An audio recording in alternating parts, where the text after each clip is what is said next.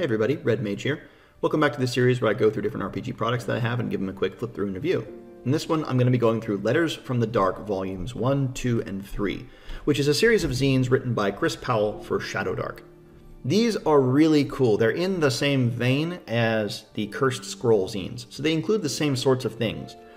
The first one is Out of Time. This is Volume 1. This is January of 2024. I think they've all been released in 2024 so far, so they're coming out really, really rapidly. There's 3 of them. I think the 4th is on its way. This one is 52 pages, and it deals with sort of a planar adventure, planar setting with some really with a cool adventure dungeon attached. The second one is Slayer's Moon. This is grimdark, gothic horror. It's sort of more like Ravenloft or something like that. And then the last one in that, this is 70 pages. And then the third one is Tales of the Fae, and this is 64. And it deals with a, like a typical, not typical, but a Fae world.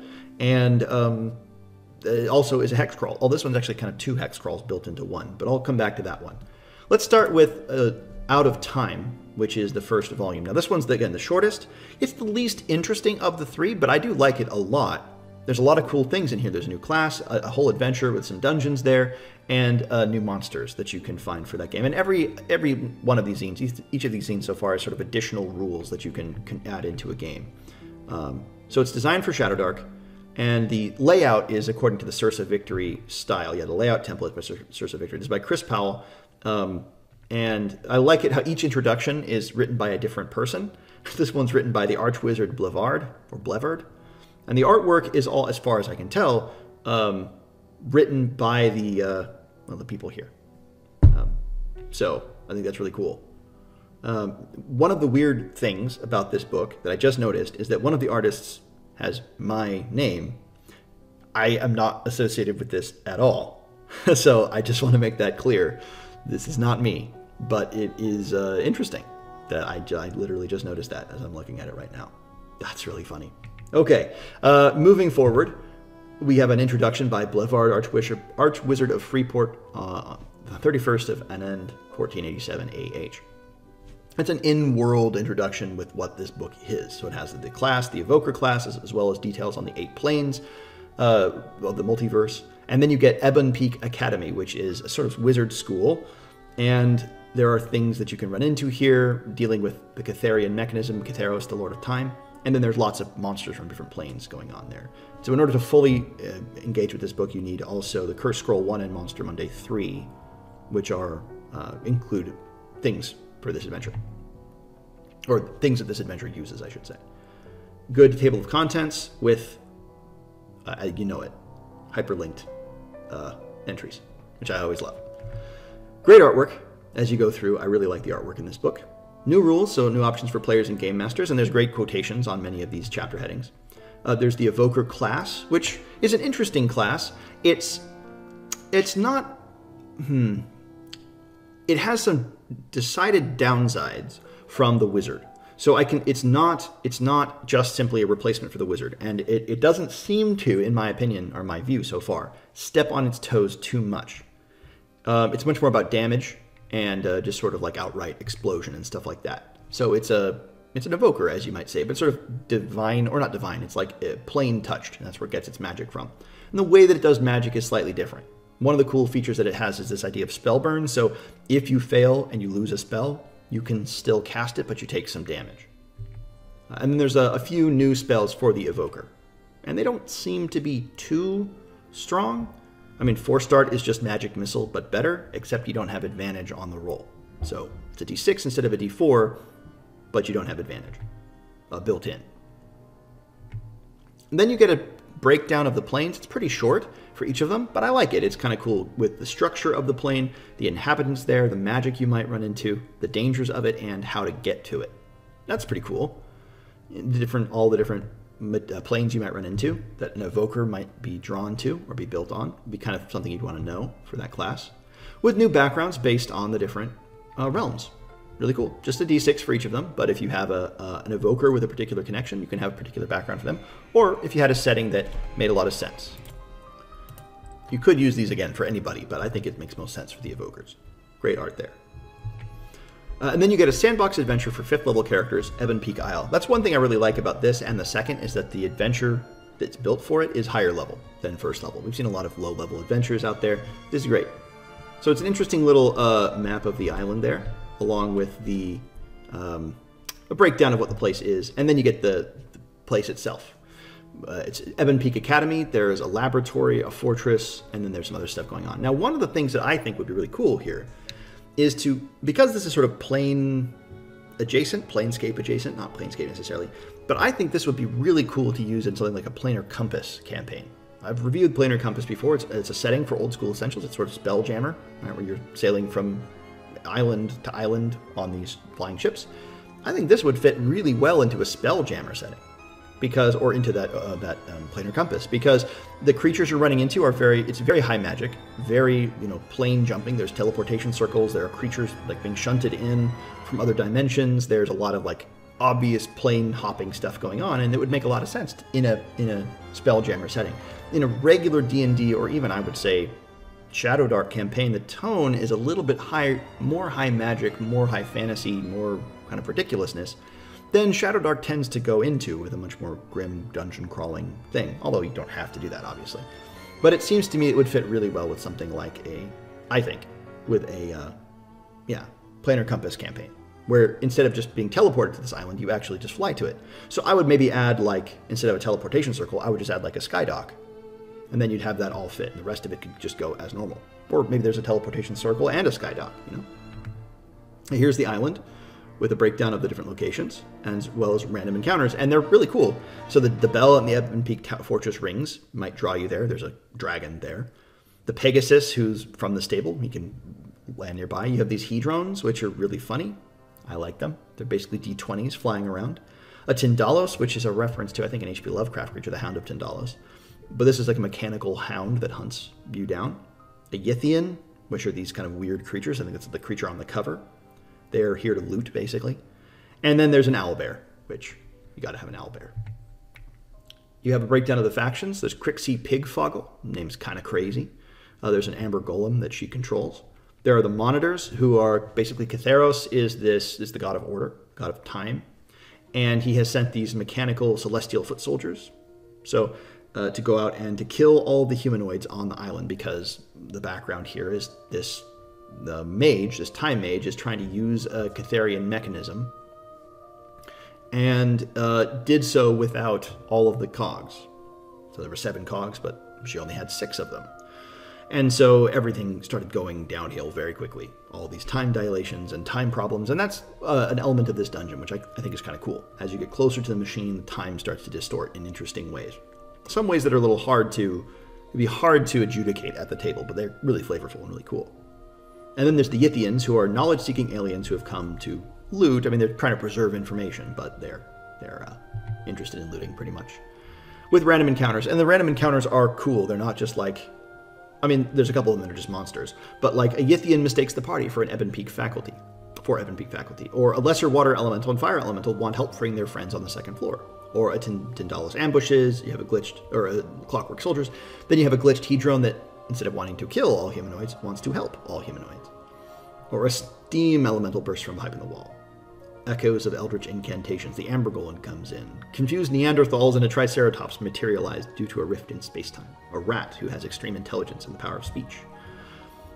Really interesting stuff on that for the most part. Here is the dungeon, first floor of it. Pretty straightforward. Different entrances, lots of ways to go through it. Very open. You can approach this kind of any way you want, and I think that's really cool. There's no really set path. There are a few of those, first door on the right, second door on the right, third door on the right moments, where there's no real, it doesn't seem to me, any clear reason to pick one room or over the other for the players, at least just from appearances. But what's in the rooms is really interesting, and again, it's open in that once you get a sense of what the place is like, or maybe you're talking to someone, right, and they can tell you what it is, or you could put plaques on the doors to the different rooms so that they know what they are. That would give you some help. And each of the rooms is named, so you could do that. There's the foyer, the dining hall, the scriptorium, the alchemy lab, the divination room, the first floor boiler, cloakroom, the gallery, information, storeroom. The storeroom's great. There's an anti-gravity field in there. A library, the orrery tower, also really cool. Practice range. This one's really funny. So because the Hedrones have been programmed, they've been told to kill all humanoids. Well, the practice range has an illusory orc that you can see if you press a big red button. So it keeps on creating the illusion and killing the creature because it thinks, oh, there's a humanoid. They keep having to kill it. And so it's just stuck there, continually shooting at this orc, which isn't real. I think that's funny. There's a rec room, workshop, second room, boilers, tunnels, and all this stuff. Crixie's laboratory. This is really cool. I like this place. It's more straightforward. The map is just, going through room to room. There's, experiencing this room, then experiencing that room. It's not looped or anything like that. So this isn't my favorite. But what's going on in each room is kind of interesting. And the reason that it's done that way is because in the first room, there's a puzzle that you just can't solve. And then it is kind of Deus Ex Machina solved for you. But then later on in the dungeon, that's explained because it's actually a time paradox and you solved it later. And so you let yourself into the lab in terms of time. That's one of those things that would be hard to adjudicate, and some players are going to just hate that idea of the time paradox. It'll drive them nuts. I know that kind of, I don't know, there's a certain element of my mind that just has to not think about that because it will bother me. Because it's impossible, right? Like it's a paradox that can't come to being. I'm not even going to go into it. So anyway, that's one of those paradoxes that can't exist. It's not really a paradox. It just wouldn't happen. Leaving that aside. But one of the things that it says is the forces of causality prevent you from moving on without opening the doors for yourself. I don't know how it would do that. Maybe there's like an explosion and you get thrown against the thing and you press the button. Like, you'd have to adjudicate it and it would have to be a little railroady, because I could definitely see a party of players being like, nope, I'm not going to press it. I'm just not going to press it. Maybe you make it so that like the doors of the lab all open at the same time if you press it, and that's the way it does it, so it opens them all for a minute and then closes them all. I could see something like that happening. But anyway, just a bit of a gripe, but not really a gripe. It's a funny moment, and I think it's kind of interesting, but it's a time paradox. Then you have the mechanism itself, and what happens if you defeat Crixie in combat. It's a pretty straightforward fight. I mean, you're just going there to fight her. She's not going to do anything but fight. She's gone crazy by studying this cog, and by studying time and trying to figure it all out. She's gone crazy, so she's just going to fight you. And then Kytheros is happy with you because you've stopped her from doing her nonsense. And then you have, but the interesting thing is, it's not just one dungeon. There's a couple dungeons here, because you have the school and the lab, but you also have the Ebon Peak Fortress, which is nearby. Much more combat-y, it seems to me. You're fighting Hedrones, Clockwork Soldiers, Tindalos, Rat Swarms, Void Spiders. There's a dragon here, but he's actually not an evil dragon. He hurts you the first time you see him, but then he apologizes profusely, and he's trapped in this draconic form. And he's like, I saw that these Hedrones were supposed to kill all humanoids, so I used this thing to turn myself into a dragon, and now I can't get out. So now he's just a dragon here. And there's no solution given to how he could polymorph back unless you can get a potion of polymorph. But that's beyond the adventure. He's a desert dragon. Then you get some of the new monsters from this adventure. You get a couple of a devil, steam elemental, Crixie herself, a golem, an amber golem, a living rug, a Witten, which is a spirit of the ghost that's gone mad by time, and then the Yithian. I think that's something from H.P. Lovecraft. Monitors, Clockwork Soldiers, and the Hedrone itself. Those are the Hedrones. I like that. And then the Tindalos, with combating ability and legal stuff, and then notes on the next issue, which is Slayer's Moon. So a really cool introductory adventure, or introductory, inaugural issue of Letters from the Dark. I really like this one. It's the cheapest of the three. I think this is only $5 or $6. The others are maybe $7 or $8. I don't remember exactly, but I'll put the links below to where you can get them. But let's look at the second one, which is Slayer's Moon. I really like this one. I think it's a really well done adventure. There are a few nitpicks that I have with it, but for the most part, I think it's quite good. The introduction is another person. Each of these introductions is by an in-world person who is different than the others. I like that. Once again, we have the table of contents, which is hyperlinked, and a content advisory, because this one's dark, and it's got some stuff going on. Great art there. Very, Puritan, very Solomon Kane-esque. Characters with new options for characters with the Slayer. Slayer is kind of like the Monster Hunter side of Ranger, which is kind of interesting, and they get special abilities based on their prey, their kind of prey. They get to pick one, and then as they level up, they can choose, instead of getting talents, they can choose to roll on this table and get additional advantages against. Now, it's not just against their prey. So, for example, angels, if you pick that as your prey, you have advantage on all ranged attacks against airborne enemies while they're flying. Not just angels, but against any. or demons and devils, you take half damage from fire. So it's broader than just being able to fight that one creature. You also get some abilities about that type of creature, but it's broader than that.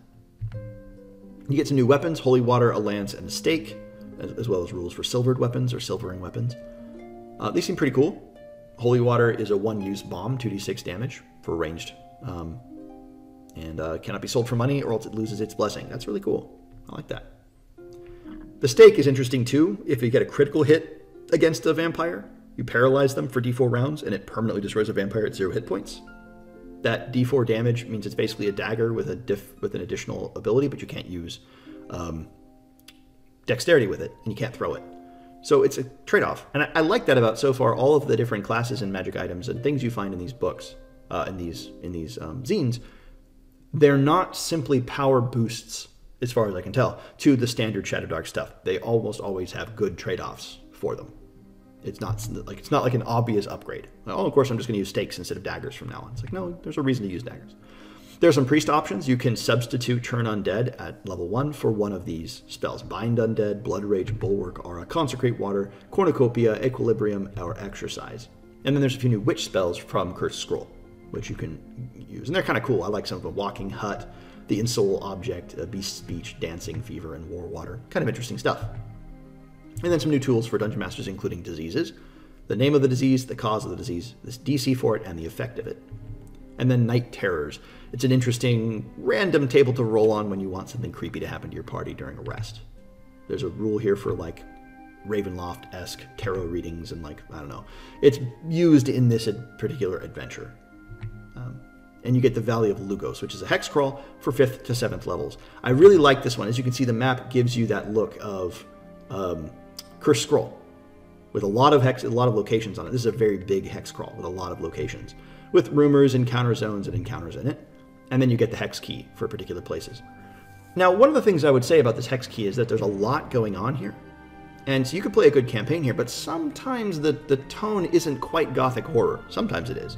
Very much. But there's a few that I'm like, this doesn't really feel gothic horror-y to me, like the Grosh army. There's just a bunch of berserkers and barbarians hanging out in this valley. And they don't seem terribly gothic horror to me. But a lot of the others certainly are. There's the Solomont, which is an evil school led by a demon. There are shrines, there are werewolf caves. You're looking at lots of werewolves and things like that going around.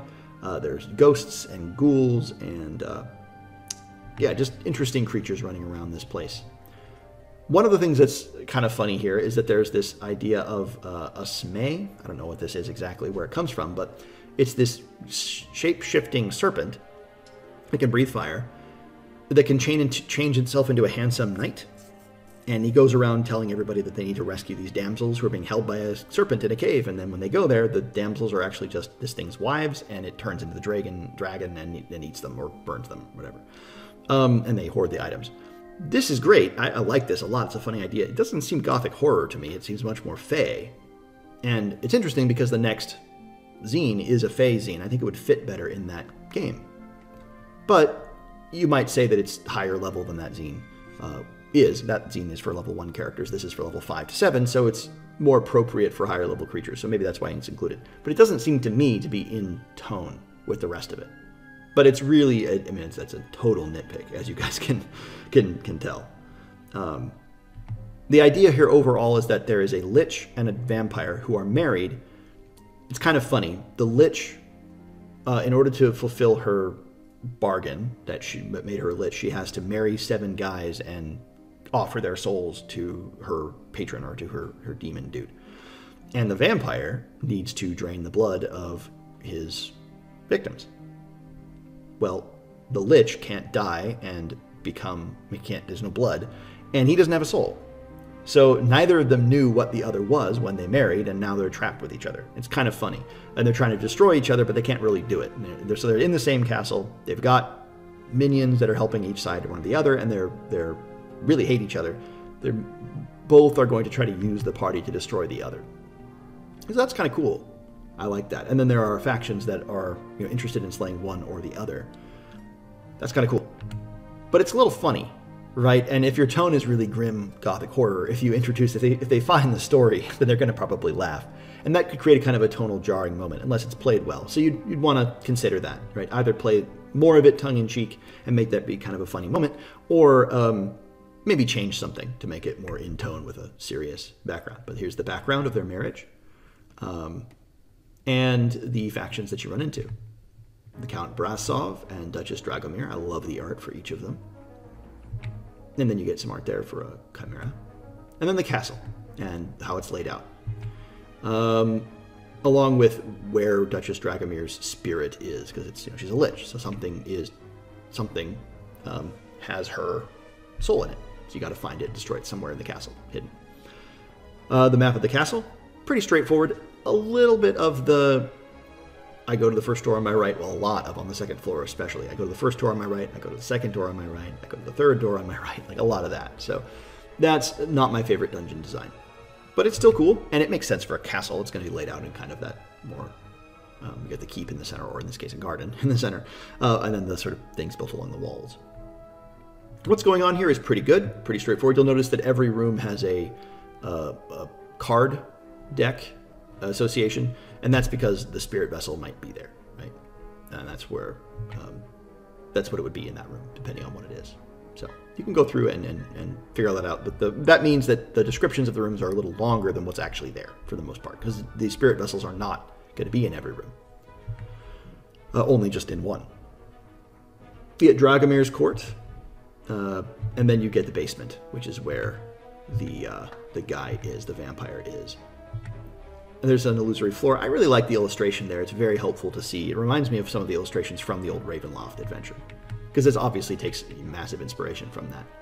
There's an interesting anti-magic field with a dead flying carpet and a dead dude. Well, it's not dead, it's just deactivated, and a guy who tried to fly, and of course he plummeted down when the anti-magic field took effect, and so he died. You can go down and get a magic carpet. It's pretty cool. There's the mausoleum with a whole bunch of possible caskets you can open and find stuff in, Count Brasov. And then the children down here have been taken. That's one of the kind of plot moments as you're trying to find the children. There's other stuff going on. That's a great piece of art. I love that one. Very pulpy, very old school, just great. I love that one. New monsters to haunt Lugos Valley, or your own adventures. And they're pretty good. The Capcown, Muma, Mortolia, Samka, Smay, Slayer, Smaik, and vampires, and different kinds of vampires. I might steal some of these from my Curse of Strahd campaign, because there's some really cool ones. The Mesmer, the Moroi, the Pricolici, a hound bitten by a vampire. That's really cool. And a vampire stingbat. Another interesting thing you get here is this vampire quirk list. That'd be kind of cool. You add this in, so not just different folklore traditions of vampires have different things. So it can only move by hopping or heal by moonlight. Obsessed with counting small objects like grains of rice or sand. That's kind of cool. You could use that and give a weakness to your vampires beyond the traditional Western vampires, which can't cross running water, can't enter a building without being invited, that sort of thing. So this is the and then a page on the back with cultural depiction, apology basically, or not apology, but like a warning. And then the compatibility and legal stuff. And then introduction to the next zine, which is, again, Tales of the Fae, Letters from the Dark, Volume 3. This is really cool. I think this is my favorite of the three. It's a great one. Got a lot of good ideas. That hex crawl is awesome. And 70 pages of material, really good. The next here is Tales of the Fae, as I said. This is, as it might sound, it's a Fae world. With fairies and a sort of a parallel dimension thing going on, with a really interesting little poem, Tales of the Fae by Izzy Fairchild. Starts off. Once again, you get that front matter, and it's all hyperlinked. Interesting art there for the Fae. Characters, new options for your players. You get a Trickster class, which is kind of an interesting spellcaster.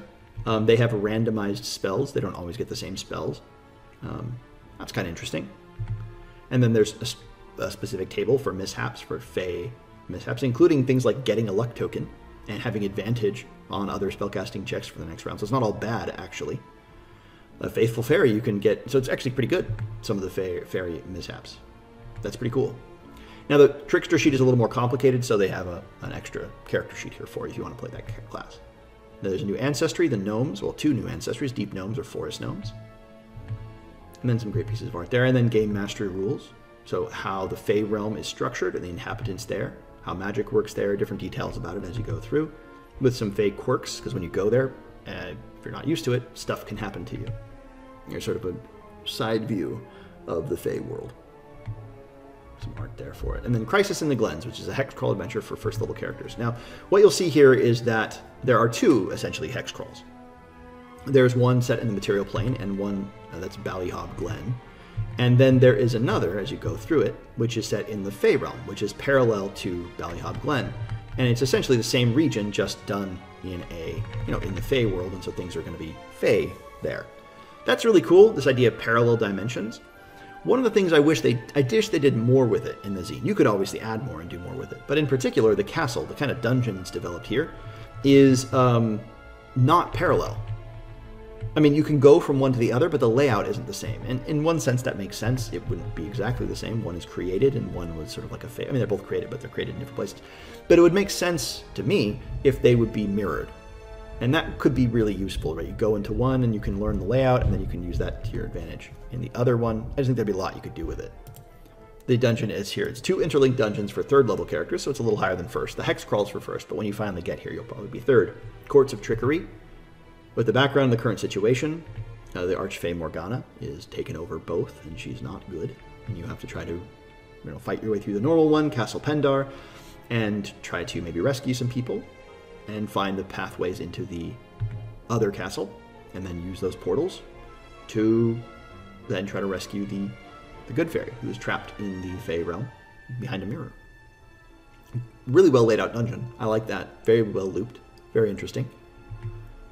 But then once you go through it, it's an interesting dungeon. I like it a lot. Pretty straightforward. But once you go to the other one, see, it's looped really well, but it's not identical. It's not the same place. And I think that's a mistake. I think it would be cooler to do the same map in the 2 places. But, it's not a big deal. It's not a huge deal. This is super cool, too. And you can definitely use this dungeon. Be a lot of fun. Titania has been imprisoned, and you've got to try to rescue her by the Archfey Morgana and King Killian. The Rainbow Room, Painting Room, Fairy Fountain. A great piece of, I think that's probably public domain art?